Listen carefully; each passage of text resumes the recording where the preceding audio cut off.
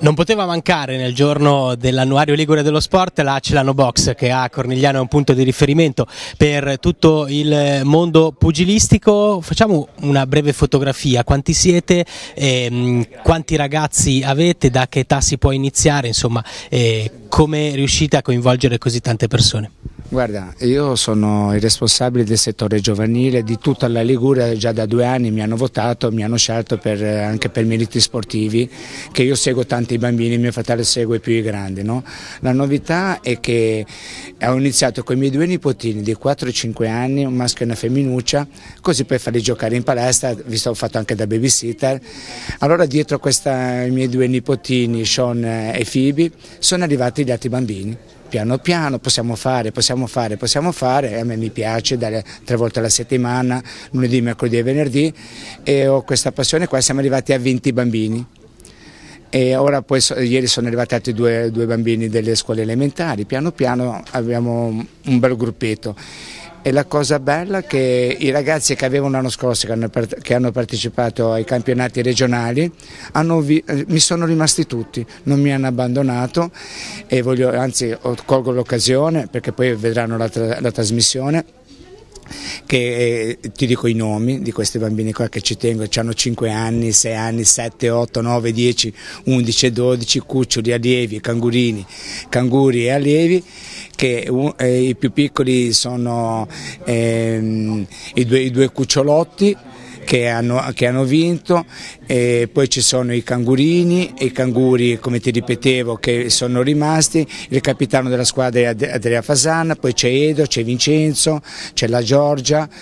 Poi quest'anno c'è anche la bambina che è tornata, ha fatto la prima gara lì a Brunarcari e ha vinto la prima femminuccia su 4 bambini, 4 cucciolotti.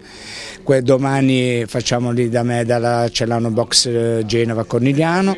L'altro criterio: voglio ringraziare le 5 società che in pratica aderiscono a questa iniziativa che sta andando forte, la Spezia, Pernice, poi abbiamo Brunarcari, abbiamo Savona e altre società che adesso, se devo elencare tutte, Varese Ligure.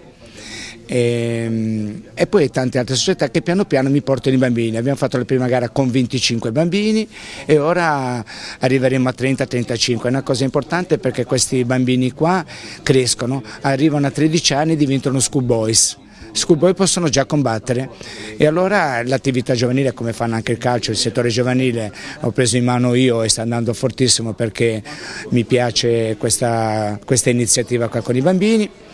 E l'altra cosa bella è che ho aperto anche a dei disabili, 4 ragazzi disabili che non vi elenco il nome perché magari poi hanno vergogna, però anche questi alle stelle dello sport a Porta Antico, questo lo posso dire, Christian, che in pratica è venuto con la sedia a rotelle, è venuto a dire posso farlo anch'io, perché io prima dell'incidente facevo kickbox, e tu ci mancherebbe ancora, anzi se viene mi fa piacere.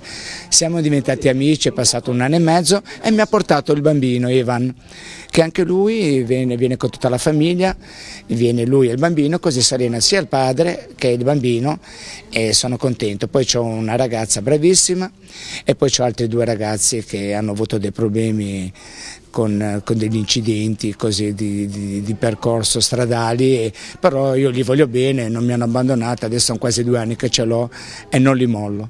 Una passione a tutto tondo, quella del pugilato, che coinvolge grandi e bambini. Come si fa a contattare la Celano Boxe e dove siete? Insomma, come si fa a entrare nel vostro mondo?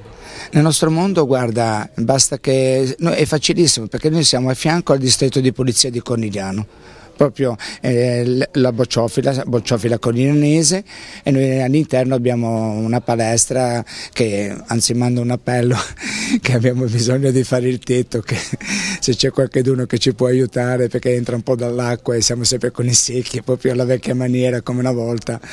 Noi siamo prima società in Liguria e tra i primi quest'anno in Italia, 12esimi su 900 società.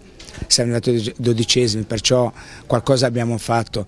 Abbiamo due professionisti, Caladi, Momo e anche Ivan Pilone che fa l'esordio adesso dopo 50 combattimenti. Il prossimo è alla, che si sta preparando, però deve scendere un po' giù di peso, però mi ha promesso che il prossimo anno combatte anche lui. Siamo a fianco alla Polizia di Stato e a fianco alla Croce Bianca. C'è la fermata dell'autobus, invece prima era un po' un problema perché eravamo in Corso Perrone lì vicino, per arrivarci era un po' brutto, era una caserma militare, anche lì c'entrava l'acqua al tetto. La cosa, ogni tanto si sfrantumavano i vetri perché erano vecchi, era una caserma di militari di tanti anni fa, allora mettevamo in nylon per coprirci la sera. Siamo un po' malandati in questo senso qua, però di lì nascono i talenti e andiamo avanti così.